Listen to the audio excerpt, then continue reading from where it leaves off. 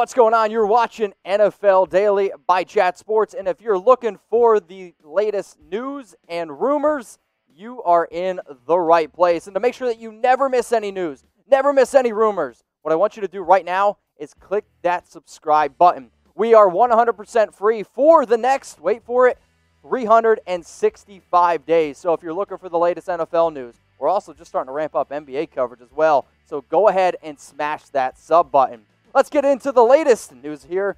NFL playoffs in the bubble. Yeah, I like it. This is a good idea if you've been tracking the NBA at all, Mitch, because they haven't had a positive test in, well, about a month now in Orlando, which means the bubble seems to be working. So why not do that for the NFL as well, at least for the playoffs? This was going to be too tall of a task, in my opinion, at least for one bubble, to get all 32 teams in the same location, right? Absolutely. There's just too much personnel, too many coaches, too many players. But when you get into the playoffs, less teams, higher stakes, shorter period of time, I think you can make this work, and I think this makes a lot of sense. Go to the next story here, and this one's a juicy one. Yannick Ngakoue could be traded. This is a report that apparently he could be traded either today or tomorrow. That would be Thursday, and it's for likely a second-round pick. Now, obviously, he hasn't shown up for training camp. Obviously, he's been very unhappy, and he's wanted to be traded all offseason. But this could finally go down. And if it does, guess what? We're going to make a video about it. So another reason why you should subscribe. Yeah, exactly. And the thing about Yannick is if the Jags are willing to take a second-round pick at this point, especially before the season even starts, where they can wait until, closer to the trade deadline, that means they might just be fed up with this situation at this point. They might say, top 50 pick, we'll roll with that. They were holding out hope for a first-round pick, Mitch. Didn't happen during the draft, around the draft, leading up.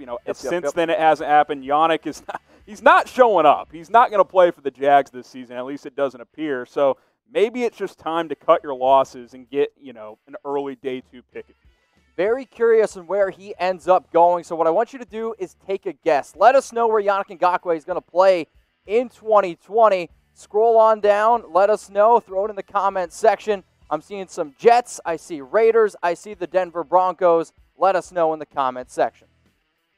Let's now go to another player that could be on the trade block. So Bleacher Report wrote an article talking about a trade that every single team should make. One of the trades that they mentioned is shipping out Melvin Ingram, getting him out of the Los Angeles Chargers, and just trying to build some extra draft capital. Ingram wants an extension.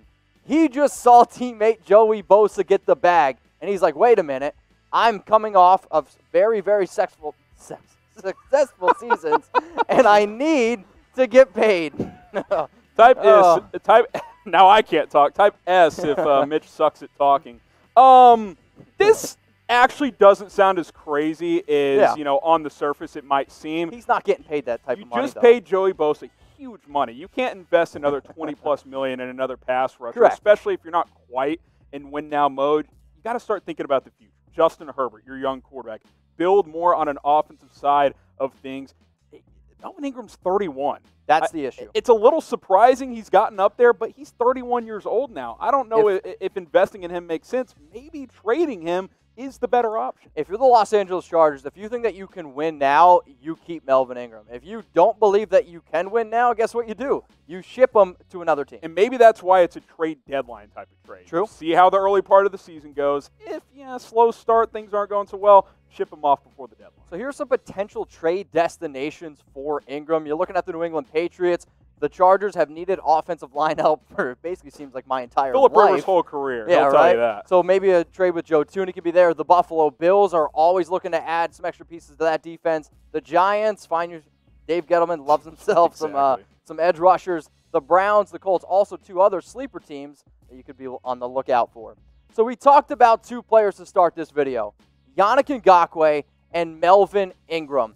I'm going to make this the pinned comment on today's video. So for those of you that are watching this on YouTube, you might get with a YouTube ad break. I want you to scroll on down and let me know who the better player is. Type YN for Yannick Ngakoue or MI for Melvin Ingram. Let's go to the next story here, Harrison. It's around the Chicago Bears, and is there going to be a quarterback platoon? You want to take this one?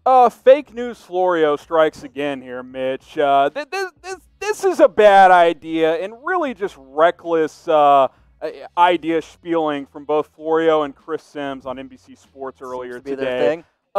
Look, I get it. Foles and Trubisky, not what you're looking for in a starting quarterback, especially long term. But the idea of, we can't pick one, let's just play them both, Mitch, that doesn't really work.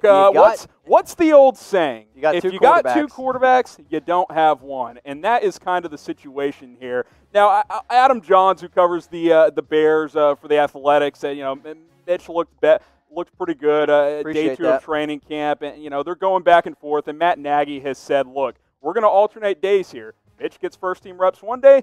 Foles gets him the next day. This is a true competition, but don't expect this to be a 2-quarterback system. That is completely out of control. Now, I don't really like Mitchell Trubisky, and I'll be honest, I don't really like Nick Foles either, but I absolutely love these deals that we got going on right now. If you need a new T-shirt, we got you covered. Go to chatsports.com/NFL shirts. So Nike shirts up to 20% off from sizes small all the way up to, I think, 4XL. So we got you covered. If you need a new T-shirt, it's high quality as well. So if you sweat, you're not going to be able to see it. It's not the super, super cheap cotton. Very, very nice shirts. The cool thing about a lot of these, and you've seen a couple of them on screen, you got the short sleeve, high performance Nike hoodies as well. A lot of these are on sale for up to 20% off. So that link is in the comments. It's in the description. Chatsports.com/NFL shirts. And obviously, Mitch, getting back to this idea of a 2-quarterback system coming from Florio and Sims, you got Trubisky, you got Foles. I switched it recently. All offseason long, I projected Foles as the starter, but since the offseason got wiped out, I've flipped it now. I do think Trubisky will start at least in week 1 and early on, and, depending on how he plays, that could certainly change. But I just don't see a scenario where both guys are being used in different situations, right? It'd be one thing if Trubisky, yeah, he's a good athlete, but it's not like he's Taysom Hill, right? Like where you can come in, hey, it's 3rd and 2, let's have Mitch run a quarterback sweep. That's not really what you're looking for. So this is not a good idea. I don't expect this to be the case. This is, they're looking for clicks, and hey, guess what? It worked because we're talking about it here on NFL Day. This is also the offseason where you see a lot of hype. You see a lot of people trying to create an excitement, and I've seen Mitchell Trubisky play. I'm not really worried about training camp. I've seen him play on field. Personally, for me, I'm going to say no. I'm good on both of them. I am going to go with a guy like Nick Foles. So, who's the better quarterback? I'm typing NF. Harrison, what would you type? Up to this point, it has to be NF. One guy won a Super Bowl and is 4-2 in the playoffs. Regular season hadn't been very good, but Trubisky hasn't been good in the regular season or the playoffs. So I'm going to go with the guy who's had playoff success. Let's stick here in the division with Dalvin Cook and the latest around him. We'll go through this one a little bit quicker here. He wants a top-end running back contract and has said for a long time that he thinks that he deserves to get paid. Now, he doesn't want to get paid, or he does want to get paid like a top-5 running back. However, I don't anticipate that happening, but there is a report that came out today on Wednesday that contract talks have stopped at this point, and he is now just focusing on week 1. What I think about is, could we see either Cook holdout or could Cook demand a trade? The problem Dalvin Cook is running into is he is an excellent running back, but he's not a top-flight Tier 1 running back. And I think moving forward, those are the only guys who are going to get paid major money. Now, could he get Derrick Henry money, 10, 11, 12 million per year? Sure. Perhaps, but he's not getting McCaffrey. He's not getting Zeke. Like, only the 1%ers at running backs moving forward are going to get that money, the guys who can catch 100 balls and rush for 1,200 yards as well. Cook hasn't been healthy enough to prove that he can do that. Again, very good, top 7 or 8 running back. Not quite that top 2 or 3 guy, though. So he's going to run into some trouble trying to get major money. So speaking of Derrick Henry, as you just saw him in that last graphic, who's the better running back? Type C for Dalvin Cook or type H for Derrick Henry? I do think that Dalvin could blame like a player like Todd Gurley who's struggling with his knee injuries. Yep. You can blame a David Johnson. You could go out and blame a Le'Veon Bell. Bottom line is this. Running backs, they're not going to get paid big-time contracts. And I'm looking right now in the comments section. Y'all are typing H for Derrick Henry. But continue to let us know. Type C for Cook or type H for Henry. We're going to stick here at the running back position. Miles Sanders, the hype train around Miles Sanders is chugging along, but he's banged up right now. I've seen reports that he could miss week 1. However, there was something that come out that said it's not serious at all. Yeah, a little bit of conflicting information here. The hype, you're right about this. The hype train, it's chugging. It's off the rails at this point. Take him number 1 overall in your fantasy league. Don't do that. That's a little too lofty there. I do think he's obviously a key cog to this Eagles offense. with especially the uncertainty at the wide receiver position. I do think he's primed for a breakout year. Hopefully he gets fully healthy. You know, this happens, right? Football players get banged up. It's about which players can manage their injuries the best. And, you know, if it's a major or minor injury. Obviously, this is not major. Don't worry, Eagles fans. I would expect him to be out there early on. Maybe he takes more off days in training camp to get his body right. And I think he will do that. He's a young player from what I've seen from his tape, even at Penn State. It's been a player who hasn't really dealt with too many injury issues. He's a fun guy to watch. So the next story is going to be around a trade, so make sure that you guys aren't going anywhere. Royce Freeman to the Seattle Seahawks. Yeah, this is a trade rumor from Bleacher Report. So they put out an article about a trade that every single team should go out and make. They said the one that makes the most sense for the Seattle Seahawks, go out and get running back Royce Freeman from the Denver Broncos. I think they confuse the word most with least. This makes no sense whatsoever. They've got plenty of running backs. I know Rashad Penny's hurt, but you brought in Carlos Hyde.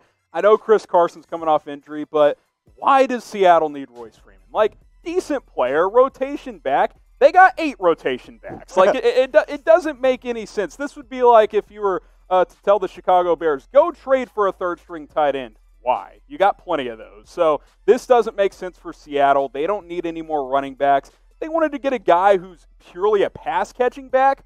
Okay, you could sell me on that. That's not really Royce Freeman, though, so I don't think this really makes a whole lot of sense. So here was the trade idea from Bleacher Report. The Denver Broncos receive a 2021 fifth-round pick.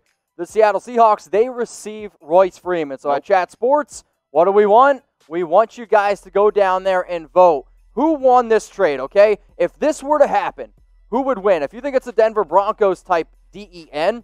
If you think it's the Seattle Seahawks, I want you to type SEA. Harrison, I think you and I both agree that if this trade were to go down, I think the Broncos win this one. It's clearly Denver. They've got Melvin Gordon and Phillip Lindsay, who are not even up for debate ahead in the pecking order over Royce Freeman. To get a fifth-round pick for your third-string running back, clearly the Broncos win this trade if this goes down.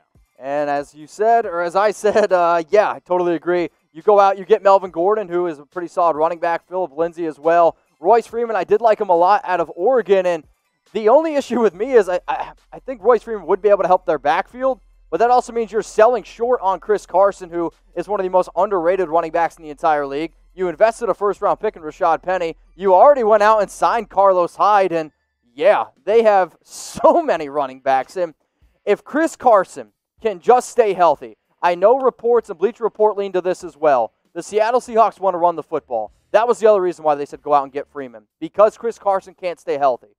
All I'm saying is this. Even if Chris Carson can't stay healthy, they have a whole bunch of other running backs. Let Russ cook. Let Russell Wilson continue to throw the football. I was going to say, this is all a moot point because it's time for Seattle to throw it. to rely on a top 3 NFL quarterback in Russell Wilson. It's long overdue. Carson's fine. You don't need to go trade for Royce Freeman. You got Russell Wilson. Throw the football. Probably the best deal that I've seen in a long time offered here. Chatsports.com/NFL shirts. Not only are they just NFL shirts, there's also these awesome hoodies that you see here. Different colors, different sizes, high quality as well. They are from Nike. Wow, that is bright. Absolutely love it. Go to chatsports.com/NFL shirts. For those of you that are watching this on our live show, it's in the comments, it's in the description. And if you're watching this on a later date, well, guess what? You missed the live show. We go live every Monday and Wednesday at 6 p.m. Eastern Time, 3 p.m. Pacific. If you need a new shirt, I wore out my T-shirts during COVID. Definitely need a new one. Chatsports.com/NFL shirts.